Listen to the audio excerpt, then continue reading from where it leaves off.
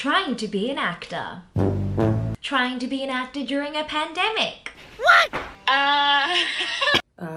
What happens next? Where do we go from here? So I've had this lifelong dream of becoming an actor. I traveled to Shanghai to study acting over there. I went to LA for pilot season, and now we're back in Melbourne. So I've traveled the 7 seas, done all the auditions and stuff, and yes, it is a struggle. If you're considering becoming an actor, don't do it!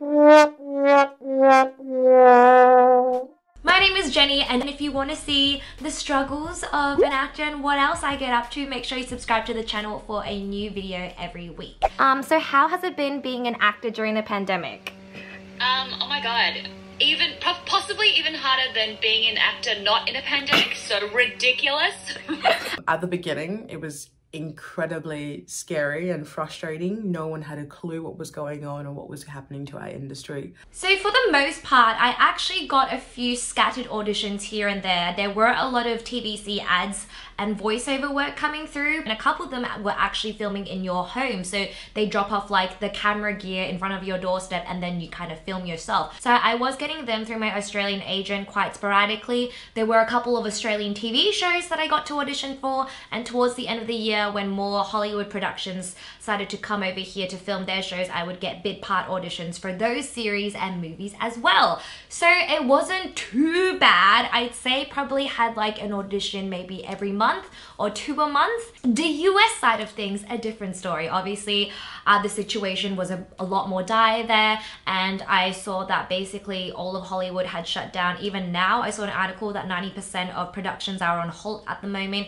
So I probably hadn't heard from my US side of like team for a good 4 to 5 months, and then randomly they would send an audition for a TV show, but then it was always like location, TBC, dates, TBC, or it'd be like dates, July, August, and you well know that it's not going through. Recently, that side of things have popped back alive. And once we kind of got over that really weird, quiet hurdle when no one knew what was happening, things just started to go. It's been really busy towards the end of 2020 into the first week of 2021. I got a couple auditions for like US series and movies through my US agent. Things were being made in Sydney, Queensland. A lot of American productions were being filmed over here in Australia. Great. It was just the medium in which we did all of that had changed. So a lot of the callbacks, there wasn't one callback I had that was in the room. Everything was just over Zoom with the director, over Zoom with the casting director. So how do you stay alive? How do you stay sane? I have had a few auditions. There was a really quiet period where I didn't have any auditions, but my answer would be that I'm not sane. I keep myself quite busy. I have a lot of hobbies. Most of them do not earn me a living, but they are good hobbies. I make YouTube videos like this. I did some sponsorships on Instagram, and I run a podcast with my friend. And honestly, those take up a lot of time. I also have what some people call a survival job. So some people can call themselves working actors, which I always thought meant that you were like actually working as an actor, like on a TV show or movie, but it also means that you work on the side as well as being an actor.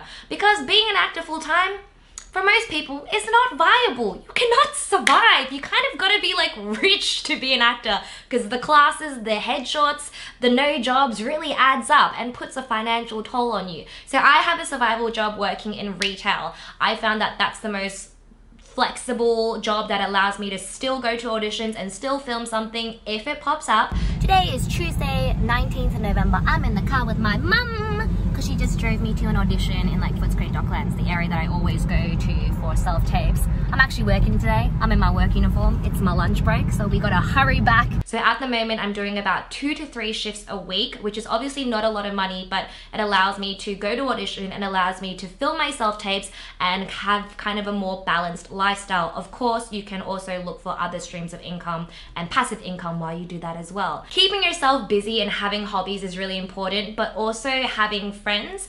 Prior to, I'd say this year, I never really had any actor friends. I didn't really have anyone to talk about this stuff with. And sometimes you just need a big old rant about how everything sucks and you're doubting yourself and you think you're never gonna make it and what am I even doing with my life? And it's also nice because sometimes we give each other tips. For example, if an audition comes through that I think would suit my other friend, I'd let her know and say, hey, you should ask your US agent about this show. Obviously, if you sign in like an NDA or something, you can't say anything. But yeah, it's also great because this year there has been a lot of self-tapes. So we're just gonna show you our little cheap, mostly eBay stuff vlog setup. I recently upgraded and got this white background because they usually ask for a plain or white background, and it is plain, but it's got like door handles on it, so it might be a bit distracting. And as you can see over here, hey, we have my camera. I recently started using my camera, but you can also use iPhones, which are also fine for auditions. So usually I'll stand here and the camera's filming me and the reader will be like right here, and then she'll just like read for me. I don't really like using like friends or like my partner just to film self-tapes because you get a better reaction from yourself and you act better, I find, if the other person is an actor as well, or if you're doing an American accent tape, the other person uses a US accent as well. It kind of helps you a bit more. So now that I have actor friends, they either come over to my house or I'll just get them to call in on FaceTime and put like the camera next to the camera, so I've got the eyeline and everything, and that's been super helpful as well, because previously I'd used my mum once and that was just a nightmare. Perfect. Perfect. You're gonna quit. You're gonna. How do I say? You're going to. You're going to quit. You're going to quit. You're going to. You're gonna quit. You're gonna quit. Yeah. I'm gonna quit. What is it? There's also things on the acting side that you can keep yourself busy with. You can update all your acting profiles like Showcast or Actors Access in LA. Or if you do social media on the side, do your media kit, which took me like a week, but so worth it. And also another hobby that you can do and to boost your own acting profile as well. You can take like online accent lessons. You can work on your US accent. You can work on your Australian accent. I kind of just used that time to work on my own skills, you know, go to casting director workshops. I made a completely new show reel scene because, you know, if there were going to be such few opportunities, I wanted to make sure that I had everything that I needed to get in the room or to get on Zoom. And also, if you're in Australia, Screen Australia has like so many amazing funding programs, not just Screen Australia, like ABC, SBS. There's just so much going on all the time. I never knew that there was so much support for creators and there were so many programs and competitions and funding. So this YouTube channel, you guys, we got funded for a web series. So me and my friends Molly and Gabby will be creating a web series for this YouTube channel, which is sponsored by Screen Australia and Google. So that is super exciting.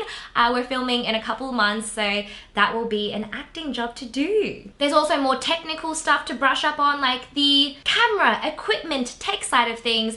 I bought like a backdrop for myself to use this year. I finally figured out how to use my microphone just so I can get better sound quality. I'm learning more how to use my camera as well, and Skillshare has also been really helpful in that region. So I want to thank Skillshare for sponsoring this portion of the video. They've got so many great workshops on about more technical side of things, where there's editing, lighting, video work, image work, how to shoot content, etc. And as an actor, these are things that we need to know as well for our self-tapes or for our own profile. So they have so many professionals creating these workshops that are from 5 minutes to an hour. You can watch it while you're eating your breakfast. You can watch it while you're on the loo. You can watch it while you're folding laundry. You can take it anywhere with you. And a lot of them come in like really short form videos. So whenever you get a chance, you can just sit down and learn something. So for this month's Skillshare class, I decided to go with the basics of web design layout by Rich Armstrong, who is a product designer.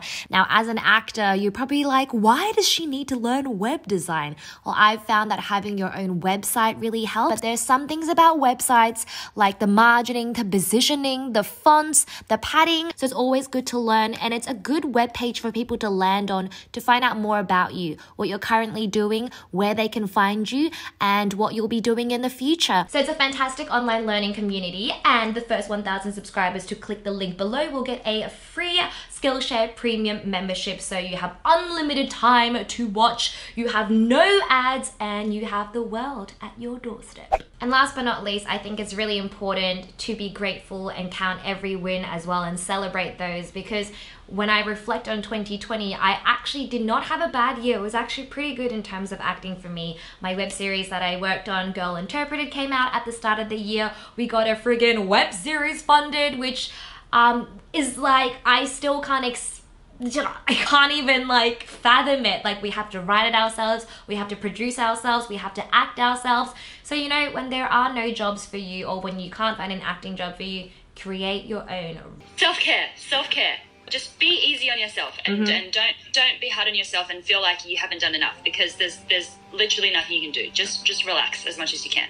During 2020, I filmed a TV pilot. I was in multiple commercials and was still working, which is something that when the pandemic first happened, I didn't think would happen at all. There's always stuff you can do, and there's always more you can learn as well. So make sure to be grateful for the rest time you've had and to count all the wins and all the successes along the way, because it is a really tumultuous journey. It is a very interesting career to choose, one that I would probably not recommend, but now we're in it too deep and I've told you guys all that I want to be an actor, so I've got to stick with it. So fingers and toes crossed that 2021 will obviously be a much better year. Literally. And for people who aren't actors, great life choice.